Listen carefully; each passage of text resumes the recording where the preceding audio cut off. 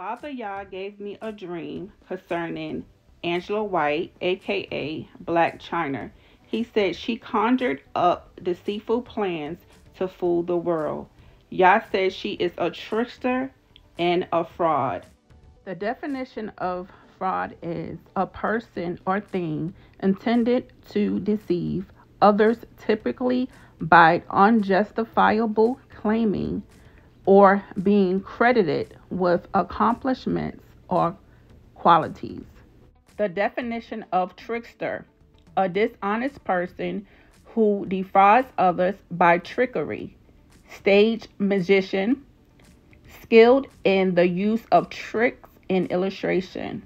A cunning or deceptive character appearing in various forms. Welcome to my channel. My name is Savannah Kirkland. Here is where I share everything about frugal living, homestead, and gardening. I also have occasional dreams that God give me that I share. I recently shared a dream about Kirk Franklin. I think that's something you really should check out. So if you're interested, I will be leaving the link below. If you haven't already, like this video and subscribe to my channel for more dreams y'all give me about well-known people. The Blac Chyna dream started out very personal and parallel to my real life. In the dream, I had just lost my oldest daughter, and in real life, my oldest daughter just transitioned August of 2022. And in the dream, I was speaking to a large group of people that just lost loved ones. I was sharing with them how I dealt with the transition of my daughter. With the grace of God, I got through it, and how he gave me peace beyond understanding. At the end of this speech, I offered them a prayer of repentance, following with the opportunity to give their life to the Most High Yah. Right after prayer, one of the coordinators walked up to me with great excitement, and she was like, "Wow, that was a great speech. You really helped people with their grief." She offered me to come talk to a young lady named Angela White. She stated Angela White just lost her mother and she's in a deep depression. I said, okay, just schedule her to come up here and we can meet anytime. She said, no, she's not able to leave her home due to her situation. So do you mind meeting her at her home? I said, oh, okay, no problem. She stated, I will have a limousine to meet you here tomorrow and drive you to Angela's home. So the next day, the limousine pulled up to an all-white house. It looked very familiar to me. I actually questioned myself in the dream, why do this house look so familiar? But I didn't know who it was. I was greeted by the housekeeper. She asked me to come in and sit down, and she was talking to me about Angela White, how Angela White was such a good person.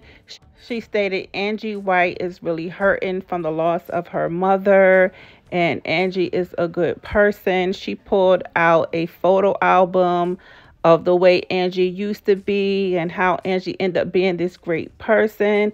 I felt like she was trying to convince me that this person, Angela White, was a good person. And to me, if you're going to convince me someone's a good person, they're really not a good person. I quickly got bored and asked her to please go get Angela so I can speak to her. If I can't speak to her now, I have to go. So the housekeeper went upstairs and never came back down. But Angela's boyfriend came down. He was a brown-skinned male with dreadlocks or braids, handsome, and he was about 5'9". And he was also telling me about Angela and Angela's situation and how good of a person Angela was. And he could tell on my face that I really didn't want to hear it because I just heard all this from the housekeeper. And I was like, may I speak to Angela, please? So he went upstairs. He got Angela, and Angela finally came down. I said, wait a minute. Angela White is Blac Chyna? She started laughing. She thought it was very funny. She was very sweet, very kind. She was interested in everything I said. And she was just very pleasant to be around. I shared my testimony with her, and I gave her the opportunity to say a prayer of repentance. She said, oh no, I don't want anything to do with God. And she left me stunned, speechless, weak. I didn't know what to do. You guys, I couldn't take my eyes off of Blac Chyna. As I was looking at her, I was receiving the word from the Most High Yah. He said she is the most happiest as she ever been. She have a greater audience now. She have their sympathy. She have fame. She have money. And most importantly, she have completed the mission of the enemy for her to sacrifice her mother. She had to change the trajectory of her life in order to change the minds of the world about her, for she can sacrifice her mother in peace. And while she sacrificed her mother, you guys are cheering her on. You guys are praying for her because of this buffoonery, this trickery that she is doing. And she conjured up this plan from the pits of hell. That's why she is getting so much support from the media. Okay? This is the plot and plan of Satan. Okay? She is not a child of a God. She is a Satanist. She is a Luciferian. Okay? Christians, pray. Believers of the Most High Yah, pray. Ask him for discernment. And watch who you pray for. I know the Bible said, pray for your enemies. But some people, you guys, you will get attacked for praying for them. Every dream I ever had, the Most High Yah said, pray for them. Y'all did not tell me to pray for Blac Chyna. And I'm not calling her Blac Chyna out of disrespect. I'm calling her Blac Chyna because that's who she still is. She had that tattoo. She had her tattoo removed.